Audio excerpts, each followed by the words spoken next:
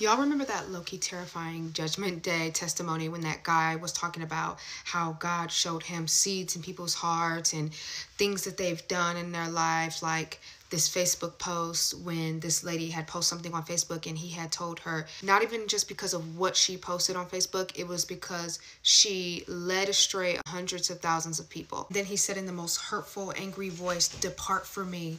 And hell opened up and swallowed her before she could even scream. That literally freaked me out so bad, and that has never left my mind or my heart or my spirit, because that was a wake-up call to me to not just put anything online that could lead people astray or down the wrong path. Like, you really need to be careful about what you post. People are so quick to post things that are a mess or misleading or false information, or satanic, demonic, and people can get into things because of your influence. And especially if you have great influence, if you use it in the negative way and it leads people away from God, you will be judged for that. So now, no matter what I post, I really think in my head, could this possibly lead somebody astray? Like, if I feel it in my spirit, if I feel like the Holy Spirit is so loud and heavy on me, telling me to not post something or to take something down, then I will do that, because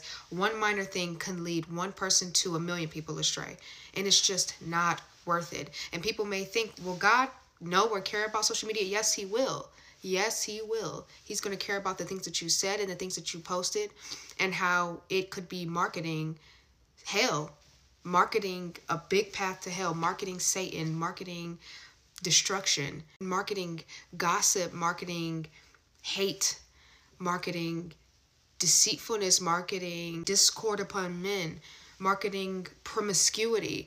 I think about that every day, and I feel like that Judgment Day video woke me up years ago, and is such a wake-up call still to me to this day.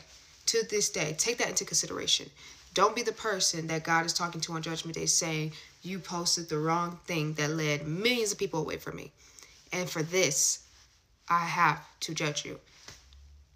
You don't want that.